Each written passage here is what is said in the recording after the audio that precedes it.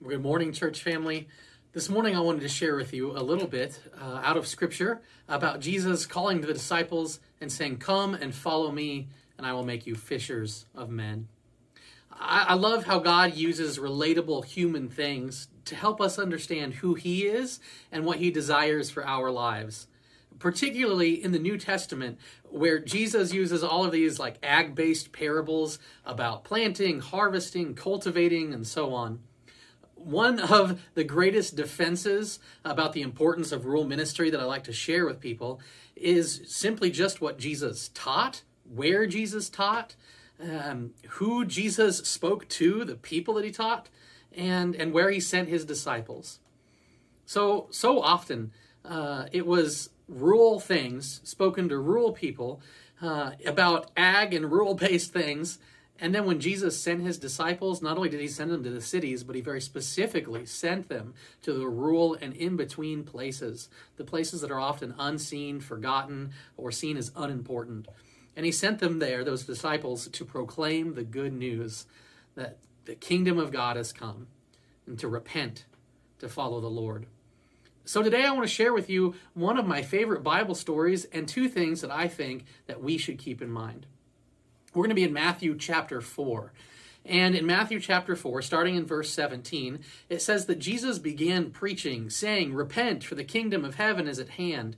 And then while He was walking by the Sea of Galilee, He saw two brothers, Simon, who's also called Peter, and Andrew, his brother. And they were casting nets into the sea, for they were fishermen. And He said to them, "Follow me, and I will make you fishers of men." Jesus called those first disciples to come and follow Him, and that He would make them fishers of men. I think that Jesus is still calling and still equipping regular people like you and me to follow Him, and that He will make us fishers of people to go out, to seek, and to save. Because of this, because I think that the Lord is still calling, that He is still sending, and that He will continue to do so, I want to share with you two simple ways how we can fail at fishing. Two simple ways to fail at fishing. I think that the first way that we can fail at fishing is by having unkept equipment.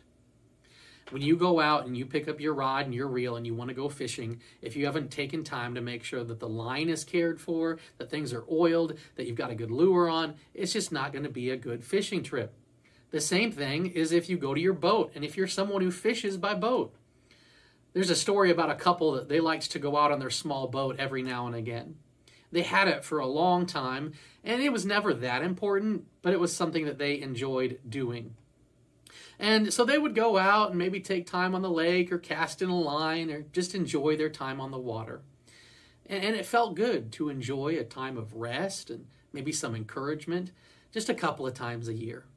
They felt like it was good for their soul. The problem was their boat was just never that important to them. They didn't service the engine on it. They didn't keep things in good working order. And so one day they decided it'll be convenient for us to go out on our boat. And they waved at some friends that they spotted boating in the distance, and they motored over to a little cove, and they did a little bit of fishing and enjoyed time relaxing, and soon they were done. The man went to start the motor, and as he yanked on that pull string to get it to fire up, nothing would happen, just puffs of air every time. He pulled again and again, and he messed with the choke, and he checked the fuel, but nothing. After about 30 minutes of messing with the motor, they decided, let's just row back. And so they grabbed from the bottom of their boat the oar that they had there for a long time. And they found that that wooden oar had become riddled with dry rot. The man picked it up and he started to row with it, but soon it broke into pieces. He was paddling basically with just a stick. They made little headway against the breeze and the waves of the passing boats, and they were pulled by every current on the lake. And finally, after an hour of paddling, they made it back to the dock. What was supposed to be a relaxing and convenient thing became burdensome because they had failed with their motor and with this dry rot paddle. But you know, it didn't have to be like that. They could have taken regular care of their boat. They could have tuned up the motor. They could have tended to their paddle, keeping it oiled and off the bottom of the boat so it wouldn't rot. My friends, how often do we treat the church like that motor, where we expect it to be ready when we come out once or twice or 3 times a year? We want great music, we want nice facilities, we want to come and be served in the church, but we ourselves aren't willing to invest in it with our time and our resources. We're not there to make sure that those things are there for others. We just expect them to be there for us. How often do we treat our faith like that oar? That it's supposed to be there just when we need it, but we're surprised at how quickly it falls apart because we don't take time to take care of it, to invest in it. We can shake our fists at God all we want when we find ourselves adrift, being tossed to and fro, and not getting where we want in life. But really, is God the one at fault? An unused faith leads to spiritual decay, just like the oar fell apart. When we don't take care of the things that we expect to be able to use and expect to have there, they don't work. They aren't present. We don't get what we think that we should. And so I want to ask you today, how is it with your soul? Are you taking care of the things that you know you should? Are you tending to the things that you need to? So that not only are they ready there in the times of emergency, but they're ready every time, all day long, every day. How is it with your soul? I encourage you this week, read 2 Peter chapter 1, verses 3 through 11. Reflect on and maybe take time to journal on that question. How is it with your soul? The second way I think that it's very simple to fail at fishing, it's not just unkept equipment, it's also unadaptable methods. There's a story about a seasoned fisherman who had fished all day long without getting a single bite, and as he's walking back upstream, heading home, he encounters another fisherman that has a stringer full of fish. And so in amazement, he asks that fisherman, he says, "Hey buddy, what are you using to catch all those fish?" And the other fisherman shows him the new lure that she's using, and she says, "Well, I've just been using this new lure. It just came out. It's amazing, and the fish seem to love it." The first fisherman states, "Oh, I could never use a lure like that. It's just not the way that I fish." The second fisherman, she states, "Yeah, but this is what the fish are biting." And so the first fisherman just walks away, shaking his head, saying, "I guess I better just go home. The fish aren't biting today." Unadaptable methods mean that churches aren't suited to reach the people of now. They're better suited to reach the people of the past. Most churches nowadays, and I say this as someone who's invested in rural churches and in seeing churches be revitalized and small places have vibrant faith, oftentimes our churches are better suited to reach people from 20, 30, 40, 50 years ago than they are to reach the people of today. How many of you grew up going to church, and maybe as teenagers you had strong experiences in faith because the churches that you went to invested in you as you were. They adapted their music, they adapted their methodologies, they did things to reach you. And then maybe now you're later in life and you're looking at the culture and looking at your community and looking at your church, and because nothing has changed, you're saying, well, why aren't people responding? I think that unadapted methods are better suited to reaching the people of the past than they are to reaching the people today.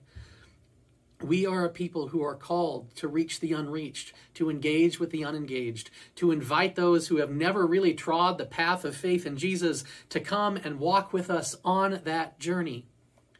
To adapt a method is not the same as changing the message.